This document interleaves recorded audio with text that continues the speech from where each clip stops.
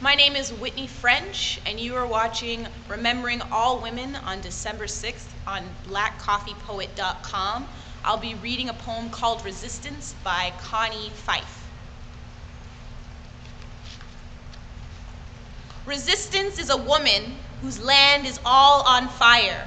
Perseverance and determination are her daughters. She's a Palestinian mother who hands her children a legacy of war together with the weapons to fight it. She is a black woman draped in purple satin who strolls down a runway allowing only the clothes she wears to be sold.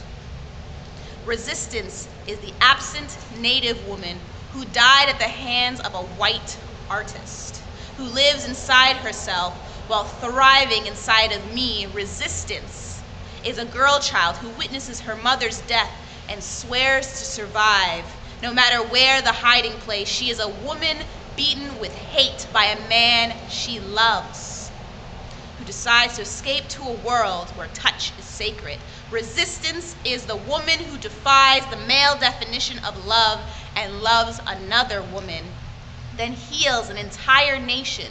In doing so, she is a woman torn apart by the barbed wire surrounding her home, who plots a way out despite the consequences. Resistance is every woman who has ever considered taking up arms, writing a story, leaving the abuse, saving her children, or saving herself.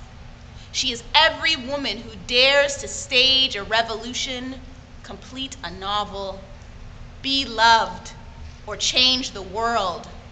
Resistance walks across a landscape of fire, accompanied by her daughters, perseverance and determination. Thank you for watching Remembering All Women on December 6th on blackcoffeepoet.com.